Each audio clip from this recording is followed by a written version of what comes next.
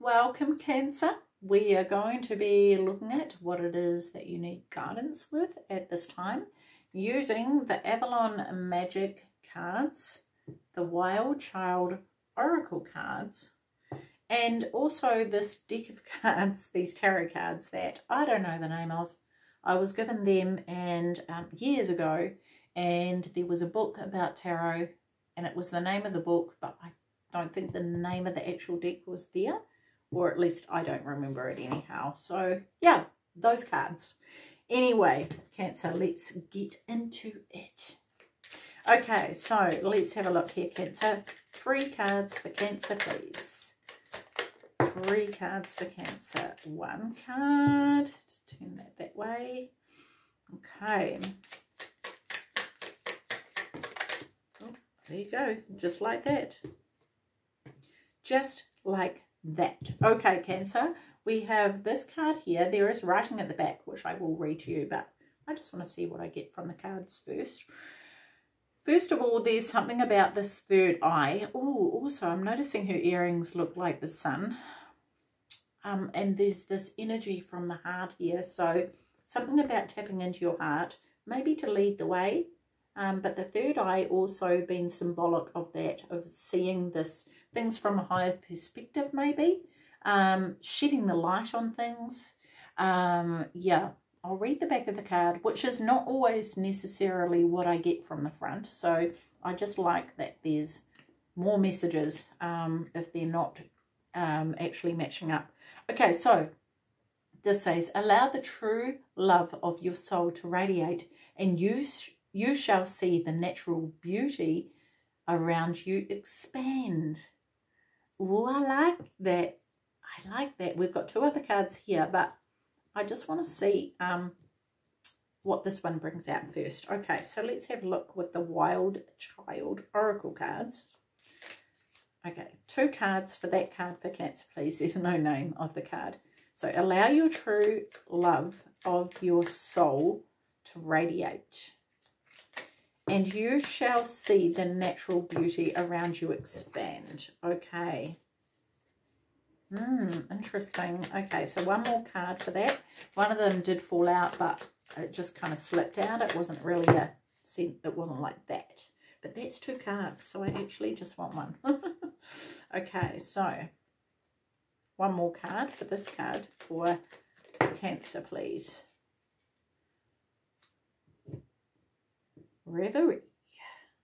Interesting. Okay, so desolate. It's the first card here, Cancer. So do you know what I feel like here is that when you allow the true love of your soul to radiate, it's not just about seeing the beauty, it's creating beauty. But also you could have this desert and you could think there's no beauty in that because it's just boring.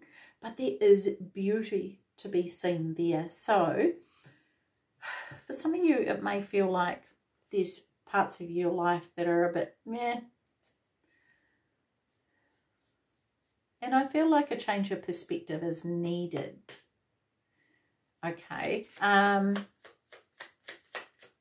Tell me more about desolate for Cancer, please. Oh, look, here we are with the talent. I don't know if you've seen my talent yet, Cancer. It happens, but I can never remember which signs it happens with.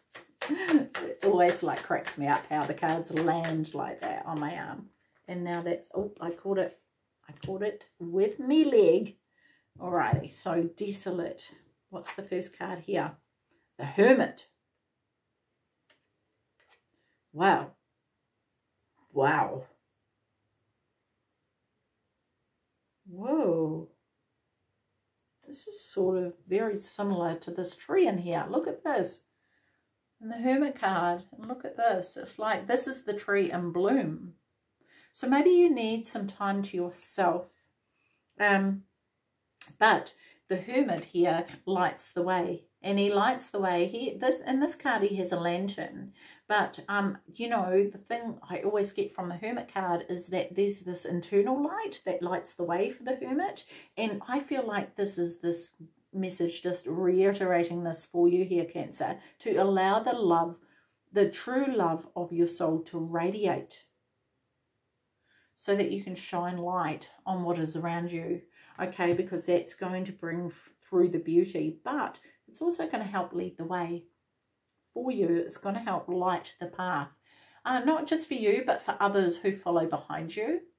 So this is generations yet to come will actually be able to follow in your footsteps in a sense, which I don't know if I really like that saying, because that, so long as that's their path, let's put it that way, right? Follow in your footsteps in the sense of you showing them how to light their own way, you know, not necessarily walking your path, unless, you know, that's the path they want to walk or it is destined for them. But we all, I feel, have our own paths to walk. Could be similar to the next person's, but ultimately it's our path. So yeah. Anyway, what's this next card here? The Temperance. Wow, this is pretty like freaking huge. The Temperance here. See, this is balance here. Bringing things into balance here. Okay, this is everything in moderation. This is patience. This is also about your purpose too. So maybe this is you discovering what that is. This is you blending energies here.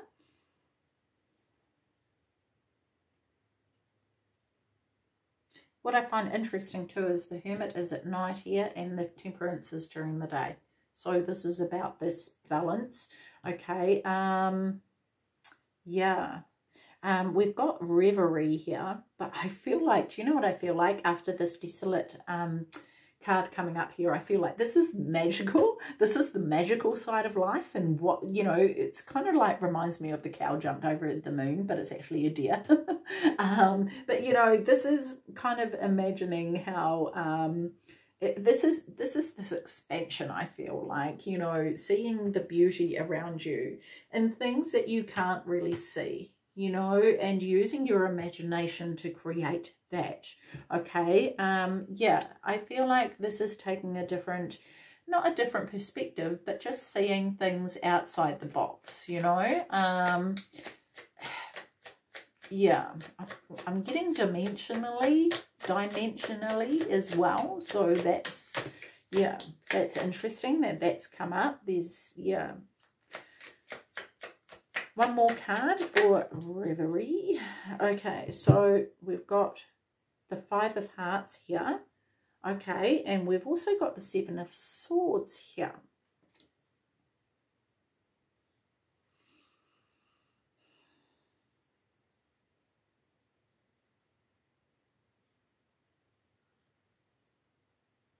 I feel like this is sort of focusing on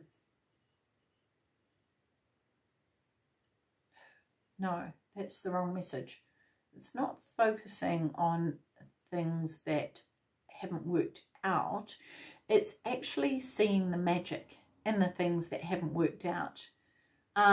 Seeing how that has led you to where you are today.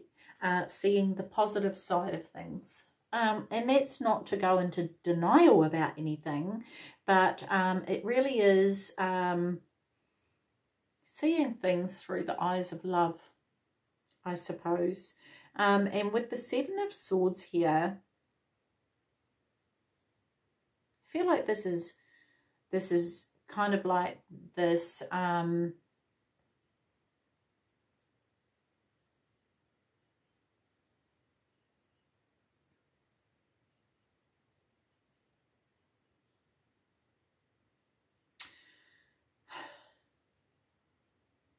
not taking on outside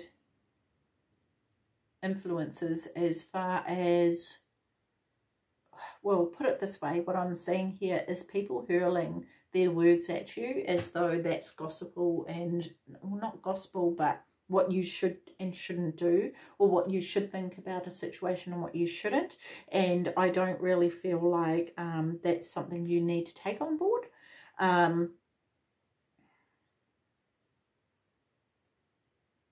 I feel like though that there is a need or it's important for you to see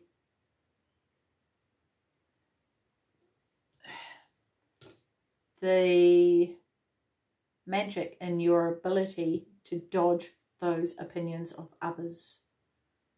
Because this person here is like seeing things coming and they're dodging it. They're able to dodge it as it comes hurling towards them. And I feel like those swords are representative of other people's words and opinions. And yeah. And also, you know, when you're radiating that true love of your soul, those can't pierce through that because that love is so, well, it redirects those things because it's powerful enough to do that, okay? So, yeah, we've got these two dragons here having a little dance in the sky. I kind of feel like this is a blending of energies in a sense. Maybe a little bit like the Temperance card of this blending of energies. Yeah. Oh, but this says here, do not look for validation in others. Yeah, totes. Be uniquely you and follow your own path. So some of you may, this may be about this validation from others. And even the Five of Hearts may be about that.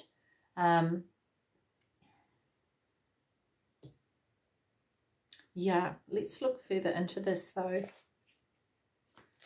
Two cards for this card for Cancer. Well. We've got two cards jump out here first. Yep, okay. So go with the flow. Yeah. Flow. Yeah, flow. What I want to say about this Cancer is that the flow of the stream, well, the river here, there's this big waterfall, right? And sometimes it can be hard to go with the flow for some people because they're afraid. They're afraid of what may come because on a river there's rapids and there are waterfalls with really big falls, some of them. And this could be this fear of the fall. This could be what other people are warning you of. Don't do that because what if you fall? What if you go down the river and there's a massive waterfall and you fall down the waterfall and drown? The thing is that when you go with the flow of your life, it's unlikely you're going to drown. It's when you're swimming against the rapids that you become so exhausted that when the rapids finally take you to the waterfall, you have no energy left to come up from the descent of the waterfall, right? So this is where it's important for you to be very aware of what you're putting your energy into and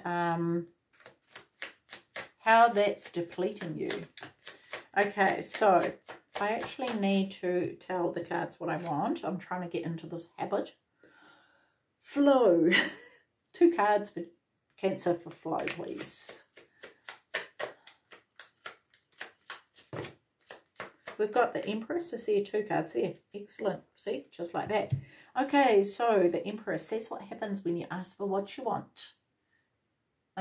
Empress. Yeah, see, this is this birthing of this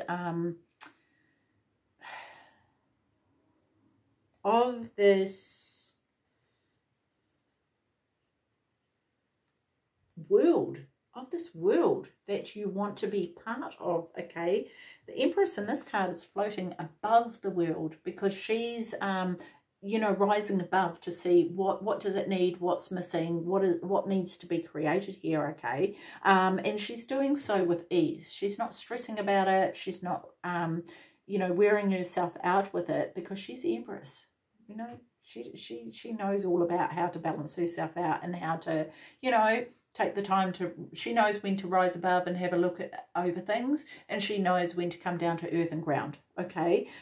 So yeah, so she's not looking at the things that didn't work, right? She's not looking at, oh, you know, you know, this plantation over here didn't work out how it needed to. She's not focusing on that. Oh, remember when that plantation was there 10 years ago and it didn't work? No, she's learned what the soil needed. She's learned how to nurture that plantation, and she's done something differently with it. Okay, she hasn't done the same thing that she's always done and expected it to thrive. She's learned from her mistakes, and not really mistakes because they weren't mistakes, they were lessons. They taught her, they were teachings. Okay, she's learned from her teachings. We should probably replace mistakes because it's a mistake. It's like take one, okay, didn't quite work. Take two, right? She's learned from these teachings and done it differently. And this is a really important lesson for you. Okay, we have idleness. And so this is taking the time to do this. I love this. Look at the tortoise here. So there's looking quite happy. The bird's on his back because he's not moving very fast, obviously. But he's strutting along quite nicely here, you know. And he's stopping where he needs to. He's taking his time to build what it is that he needs to build to get to his natural habitat. You know, he's in and out of the pond, and he's embracing this natural state of being. And I feel like this natural state of being, right, is this true love for you. Okay, which is probably the same for all of us here. So, Cancer, give me 2 cards for idleness for Cancer, please. 2 cards for idleness for Cancer.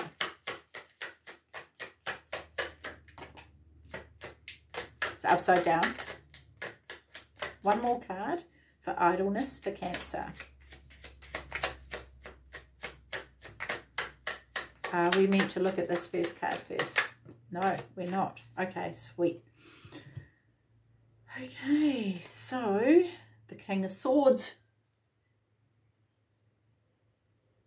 The King of Swords.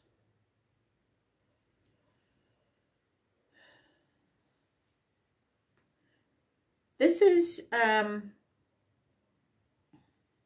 like this because the King of Swords is standing still. He's not going anywhere. He hasn't got a shield up. He's leaning on a shield. He's using a shield to have a bit of a rest. Okay, he's not fighting the good fight because it's already been fought. He doesn't need to fight it anymore. He's sort of observing, I feel. Observing, this is my truth. Pretty happy with that, right? The King of Swords, he knows how to communicate. Okay, he can be a bit harsh sometimes with his communication, so I do want to just say be mindful of that. Okay, but he communicates clearly and concisely as to what he wants, what he needs, and there's no doubt about that. Okay,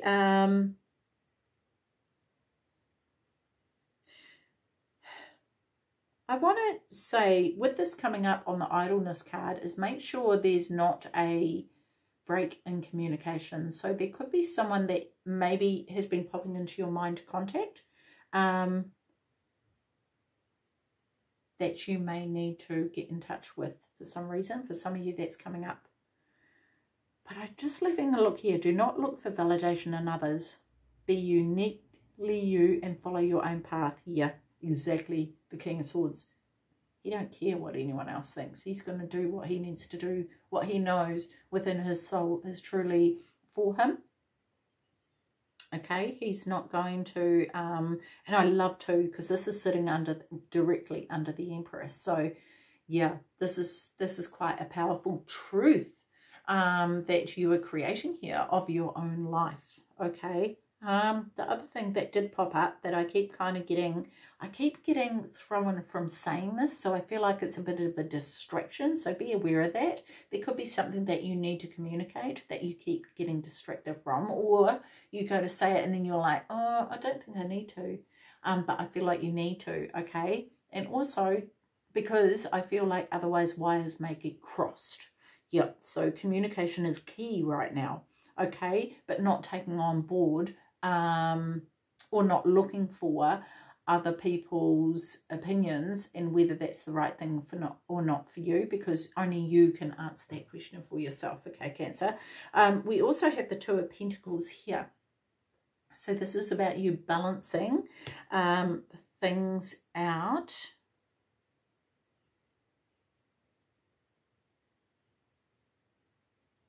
There's two snakes here, and I'm not sure why they're here, but I'm getting drawn to them. Reminds me of snakes and ladders, actually, for some reason.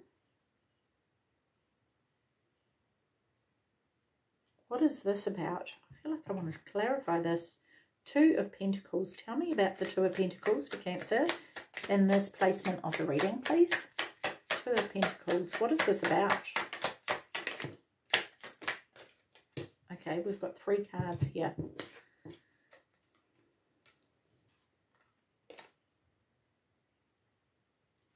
Okay. So I feel like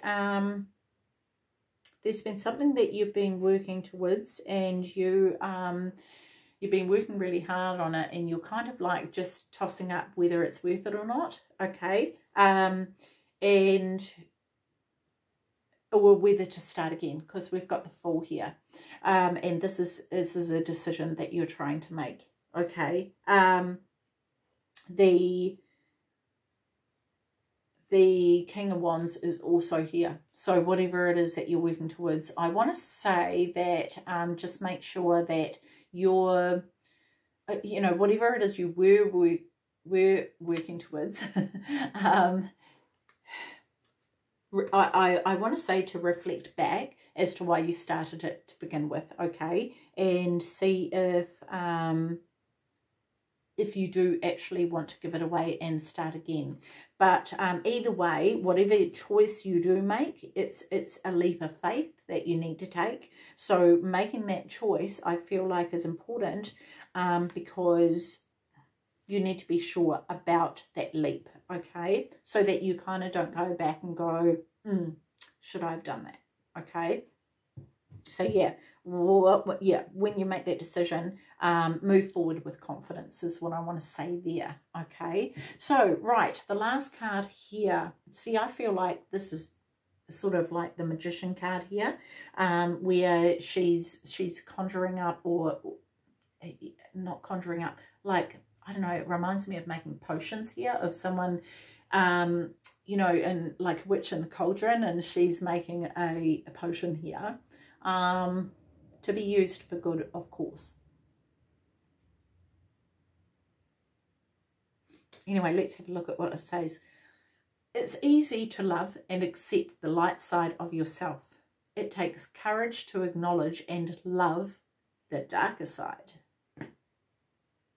100%. That's what these two are doing. Shadow, light self and the shadow self, right? Everything in balance, yeah? So, yeah, looking at the darker side of yourself and seeing and loving yourself anyway, regardless of what that is. Loving yourself anyway. Can be harder to do than it sounds. You think about those things that you really, if you were today to tell people about yourself and there's things that you don't want them to know, those are the things that you need to really address and look at, and this could be not about yourself necessarily, but in your life. Those are the parts of yourself or your life that you need to love the most.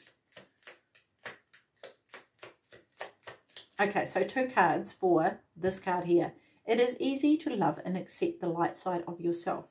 It takes courage to acknowledge and love the darker side. So cool, because I did get that message with the dragon card here, but I'm so glad I didn't bring it up because it was going to come up here anyway. So that was quite cool. Or did I? I don't think I did. If I did, it was only fleetingly. Anyway. Reach. 2 cards, I only got 1. One more for this card for Cancer, please. We've got Reach already and we've got Labyrinth. Okay, Cancer. So, with Reach, reach for the light. This is also bringing the shadow into the light, okay, to be nurtured. The parts of the tree that haven't sprouted because the sun hasn't got to them, the light hasn't got to them. There are parts of yourself that haven't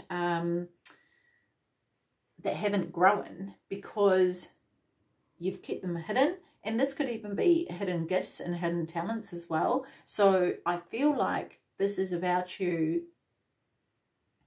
looking into those shadows. Because as you clear out those shadows, and there's always going to be a shadow self that we need to deal with, that's okay. But right now, as you reach into those shadows and pull out these things that you are not proud of, or that you don't like about yourself or your life, you are going to also reveal hidden desires, hidden talents, hidden abilities, and yeah, you're going to release yourself from things. You're going to release yourself from the things, the burden that you've been carrying. Okay, you're going to be able to pull them out of the shadows, so to speak.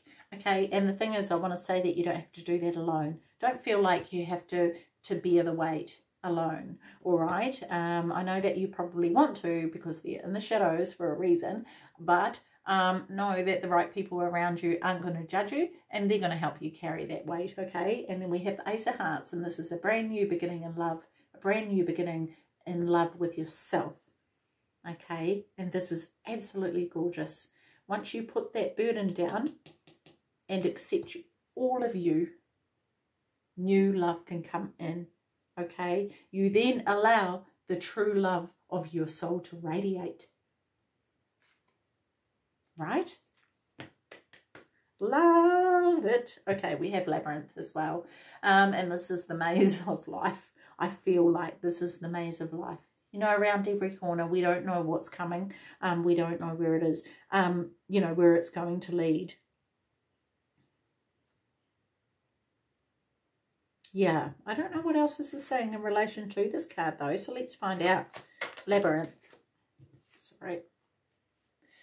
2 cards for Labyrinth. For Cancer, please.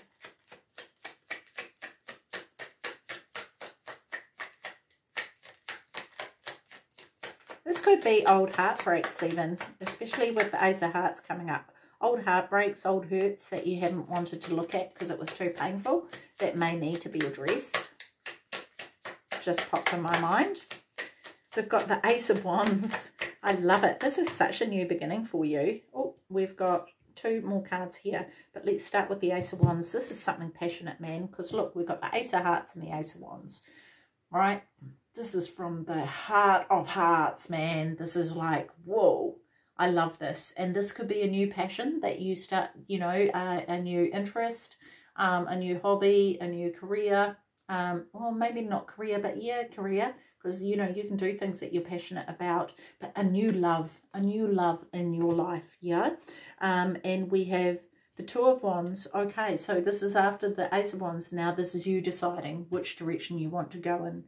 Okay, and choosing a path.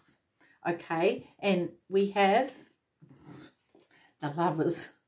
Seriously, Cancer, the Lovers. But again, this could be you falling in love with yourself, you know, and it could be a new relationship. But if you're in an existing relationship, this could be reigniting the passion within that relationship, you know, going back to when you fell in love. What was it you fell in love with? And actually, you know, kind of like finding a new path as a couple. So yeah, so that's pretty cool. But yeah, I do feel like this is potentially, with the Lovers here, this could be representing the light and the dark side of yourself and bringing those together and having them, you know, as a couple be loved, you know. So yeah, so that's pretty cool. Anyway, Cancer, I will leave that with you. That was an interesting one, and yeah, I really enjoyed that. So thank you for sharing your energy with me. Take care of your beautiful selves. See you. Bye-bye.